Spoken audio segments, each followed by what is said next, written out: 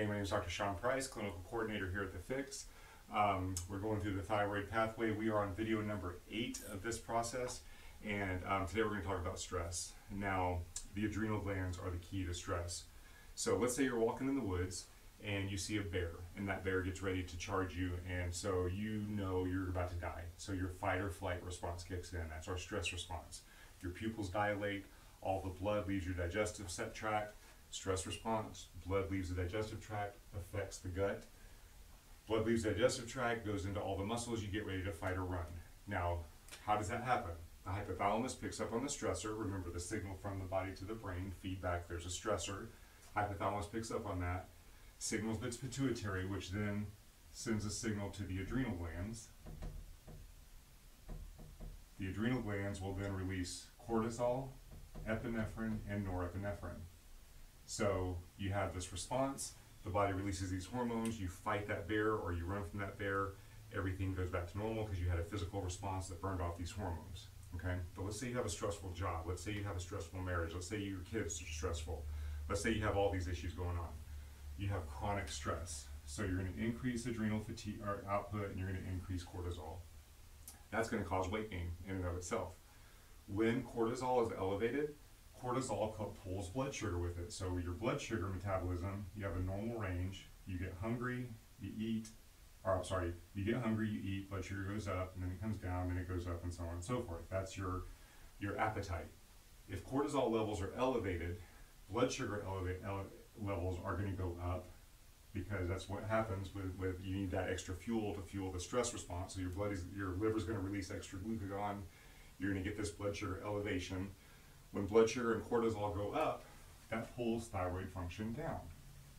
So chronic stress can cause elevated blood sugar, which of course could lead to diabetes. It can also cause decreased thyroid function. Again, this is not a thyroid issue. This is the body balancing itself out.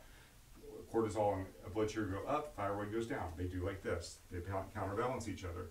You can have hypothyroid symptoms because of chronic stress. Okay? Let's say this keeps on going on, keeps on happening, and eventually the adrenal glands start to wear out. So then you start getting into adrenal fatigue. All right, so now you have low cortisol levels. Now just because your cortisol levels are low, if you have high stress, the body still picks up on that and still causes that suppression of thyroid function. Okay, so that still can cause the low thyroid function. But now you've got your cortisol levels going down. So now you have adrenal fatigue. That's going to decrease your energy. That's going to decrease your body's ability to handle further stress. It's going to decrease your body's ability to heal.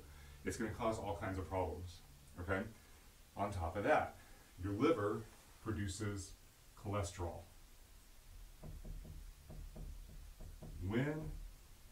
Which then converts into pregnenolone,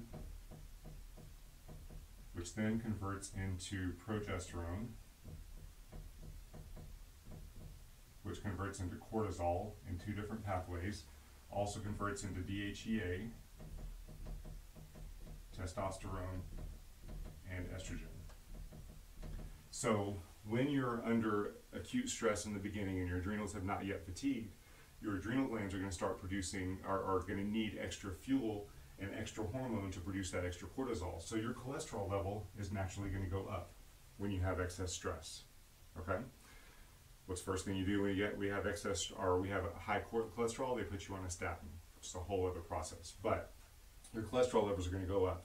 So this process gets fed. Now, when your adrenal glands start to wear out and you get into adrenal fatigue, cholesterol could still stay elevated because it's trying to produce enough fuel or enough the foundation for the hormones to produce cortisol, because cortisol is a life-sustaining process. So what happens is this pregnenolone is what's called a mother hormone, and it converts into progesterone, cortisol, testosterone, and estrogen. If you have adrenal fatigue and your cortisol levels are going to be chronically low, then what's going to end up happening is, because cortisol is a life-sustaining activity, the body is going to try to get those levels up. So what will happen is pregnenolone, which is it's a rate-limiting step. There's only so much pregnenolone made. So what's going to happen is the body's going to start siphoning those resources to try to feed that cortisol to get that level back up.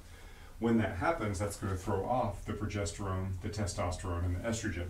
Okay, so now your hormones are going to go out of balance. You're going to end up having hormone issues. which is not anything to do with your hormonal system. It's completely related to adrenal fatigue. And we're going to do a whole video series on that as well. But that's another subject. But you do have hormone imbalances. Now here's what's key and how this relates to the thyroid gland. There are a lot of what we call estrogen precursors in our environment. So for example, if you use a lot of plastics in your food, those are estrogen precursors. If you eat a lot of soy, that's an estrogen precursor. A lot of perfumes, a lot of lotions, a lot of creams, a lot of deodorants have hormones in them, and they can cause estrogen to increase. So what can happen is, if you're getting these exogenous sources of estrogen outside of not getting the right level of progesterone to oppose it, then your body becomes estrogen dominant. And as you probably know, estrogen dominance can lead to all kinds of different issues, breast cancer, so on and so forth. But outside of that, being estrogen dominant, if estrogen is dominant, it loves to bind to thyroid binding globulin. So estrogen will actually come up and start binding to the receptor sites for thyroid binding globulin. What that does is that will block T4. That'll block T4 and not let T4 bind to thyroid binding globulin. So what does that mean? That means that even if your lab values are normal, even if your digestive tract is totally normal, your liver's doing great, but you have a hormone imbalance because of adrenal fatigue, then estrogen dominance can block that thyroid binding globulin, and you will have underconversion. What if you have all of this going on? What if you have stress? Stress will cause digestive issues, and then you have all the gut and the liver, and all these different areas are malfunctioning. And on top of all of this, for underconversion, you have now thyroid binding globulin not being able to bind to T4. That's going to further propagate hypothyroid symptoms. And again, none of this has to do with the thyroid gland. Synthroid is not going to fix any of this.